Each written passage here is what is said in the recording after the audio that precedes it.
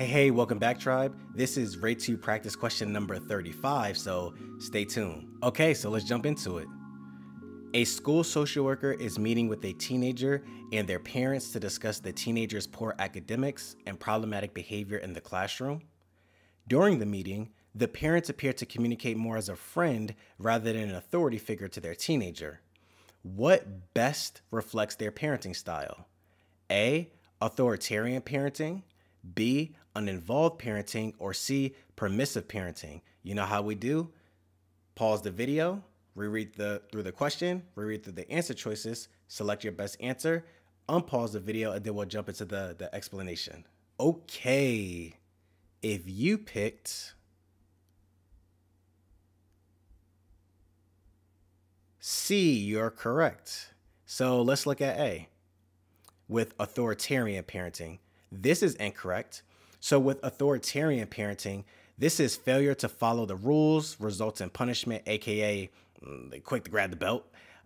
Doesn't really communicate with their children to explain why their behavior is quote unquote bad, aka because I said so, or again, quick to grab the belt.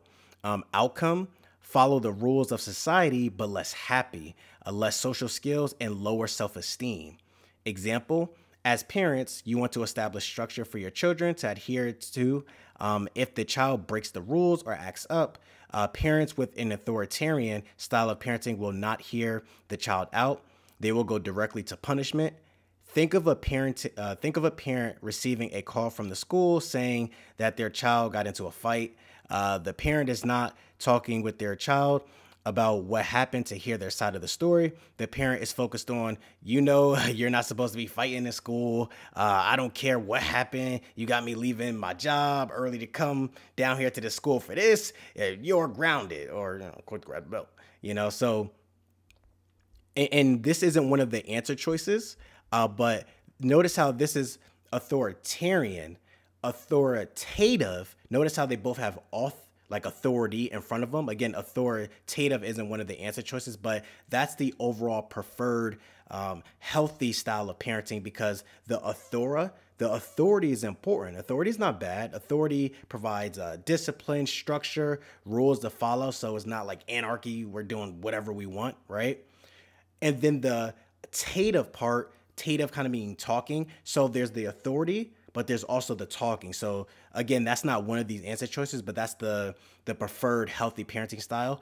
Authoritarian, they got the authora, meaning authority, the rules, discipline, structure to follow those things in society, which is good. But then the tarian, I think of almost like a dictatorship, like tyranny, like a authoritarian is like do as I say and follow these rules. And if you don't, you get punished. We don't care what the reason is or the context or anything like that. So, but that's why this one would be incorrect.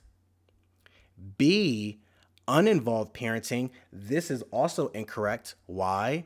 So with uninvolved parenting, few demands, low responsiveness, little communication.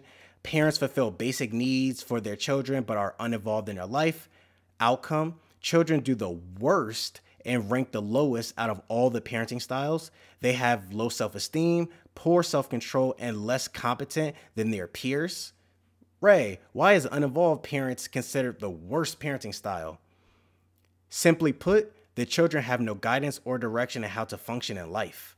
Our first teachers in life are supposed to be our parents. Without that guidance, structure, and understanding through communicating with our parents, children grow up to figure things out on their own. Think about how many challenges and significant challenges can come from that, right? You ever heard that term like babies raising babies, type of thing, where think about all the things that we had to go through if we didn't have, that parental figure kind of guiding us through. Think about how many mistakes, think about how many significant mistakes someone can make growing up just because simply they don't know, they don't have that type of direction. And also, just to scroll back up a little bit, with uninvolved parenting, focus on this one right here. Parents fulfill basic needs for their children, but are uninvolved in their life. This is really speaking to, as the parents they got a roof over their head, they got food on the table, they don't need anything else. And it's like, well, actually talking with them, communicating with them, teaching them, right? And speaking more to the uninvolved aspect, they're taking care of all those basic needs. But with the uninvolved parenting style, if you were to ask them, hey, like imagine like a coworker or a friend of the parent asking them, hey, so, what's going on in your child's life? I don't know. Hey, I heard, your child is into a sport. How are they doing? They're all right. Right? Like you don't really, how about their friend group? What's the thing that your children are focused on? What's the big thing in their world? They got a roof over their head. Right? So that would be uninvolved parenting. Now going to the correct answer to this question, permissive parenting. This is correct. Why? So few demands on their children. Relationship is more of a friend rather than a parent. So they're nice, friendly, nurturing, communicates, but less structure for their children. Outcome, issues with authority due to poor self-regulation, meaning they struggle to control their behavior, so they act up. Which gets them into trouble with authority, low happiness, and they perform poorly in school. Ray, why is being seen as your child's friend a bad thing? Simply put, boundaries. Parents are the first teachers. Children need to learn to have discipline and structure so they know how to, quote unquote, act right, or just act accordingly within society and ultimately grow up to become civilized, successful adults. Imagine trying to instill discipline and structure into one of your friends. Think about the natural challenges that could come with trying to accomplish that. The friend sees you as their peer, their equal. Children need to see parents as the authority figure and adults within society, teachers, law enforcement, etc., as authority figures as well. Those who don't tend to have issues with authority figures throughout life, which results in many different issues. And I put a link to the parenting style video. It'll be down in the description and in the comment section of this video. But it's important because, again, scrolling back up a little bit, permissive parenting is like you're giving permission to your child to kind of function how they want to because it's a friend relationship. And just to really drive this point home, try to instill authority, structure, and discipline with your current friend right now. Like really try as if you were their parent. How likely are they to do it, right? And if they don't do it and you try to enforce some type of discipline, imagine if they tried to do that to you. It's kind of like, no, right? So that's why permissive parenting, again, is the correct answer. And the cons of this parenting style. And I have one more question for you guys. I'm like, hey, let me throw in a bonus medication question, quick medication question. A social worker is meeting with the client to review and update their treatment plan. The client reports that their psychiatrist recently adjusted their medication regimen by discontinuing Prozac and adding Lexapro. What type of medications are these considered?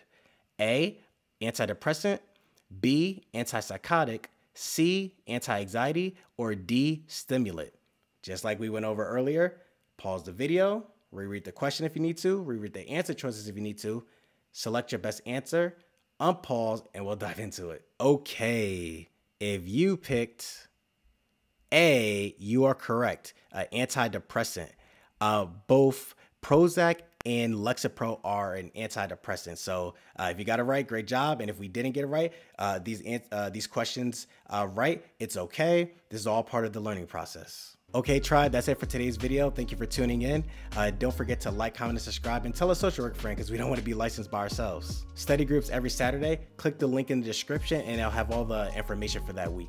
And keep this in mind, you got this, you got this, you got this, you got this. Find a study buddy, whether you're already in university or join our Facebook. Our tribe is growing big. Join the Facebook group, find a study buddy, and that way when we're going over the information with our study buddy, that helps the learning process. So, we're hopping on the phone, FaceTime, however you want to do it, and we're discussing the material and really having it sink in, and it definitely goes a long way. All right, tribe, I'll see you next video.